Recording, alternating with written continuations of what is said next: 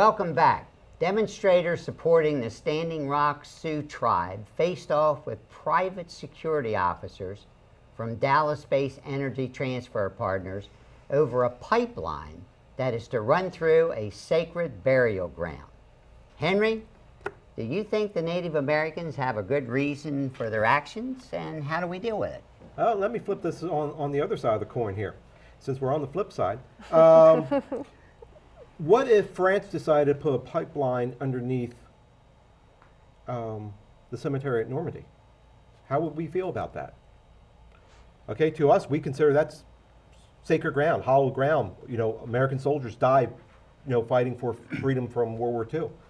How would we feel about that? We would be upset.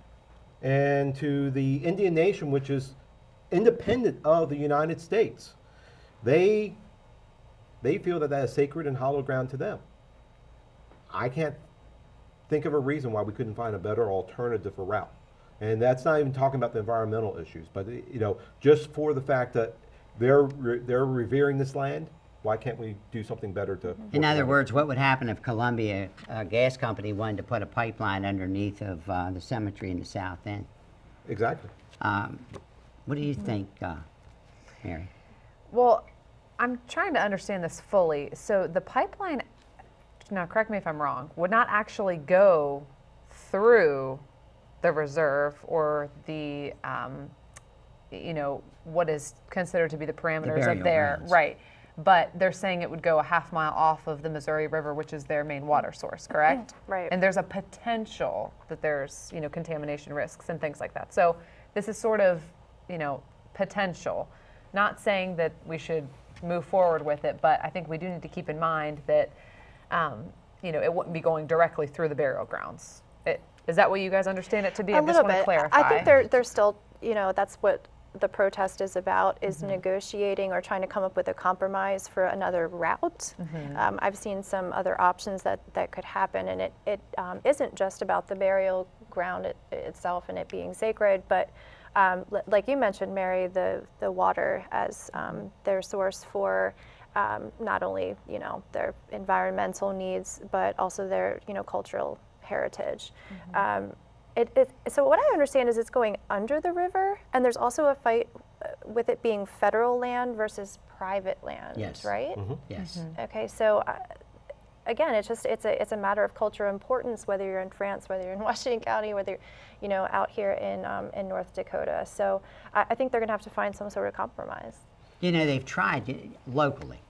We built Black Rock Golf Course. You probably don't know, but there's a graveyard on Black Rock Golf Course. So we had to deal with that when we built the course. When we built the landfill, there were burial plots at the land that 400 acres that we bought for the landfill. We had to deal with that. I can't see why the federal government hasn't already come up with an alternative plan of not disturbing sacred grounds from the Native American Indian. It's very unfortunate because the construction already started. So it's I mean, and I'm not saying that it should continue, it's just they're really in a difficult situation because it's not, you know, it's not something that is a future plan, but it's something that's happening right now. So yeah, it's a $4 billion project. Yeah. You know, the one thing to think about is, you know, it's done for a cost savings. That's why we're doing pipelines.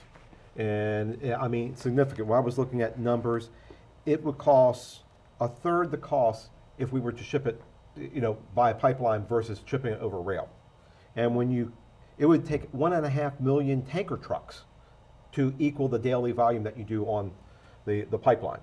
So we're doing it for, so to think that we can do additional expense, but then if you look at the dangers of the pipeline environmentally, it's the third riskiest means in which to transport crude oil across the, you know, to get it to the destination processing plant. So there's a lot of concerns beyond just, you know, sacred grounds. There's the environmental factor and it's a cost factor from the business side. So they have to work together. Do you feel that it's been relatively peaceful? I've read that there were 300 arrests that have been made since August, but it's tough to find a lot about this in media right now. It's not like your typical protests that have been happening I think around the we're country. more focused on the elections than focused on you know, what's going on, you know, at someone's backyard. Right. Well, the pipeline, the oil will stay in this country, as I understand it. It will go to a refinery in in the Chicago area, the Illinois area. And that's a positive thing, that it won't be transported out of the country. Right. So we have to come up with a solution to the problem.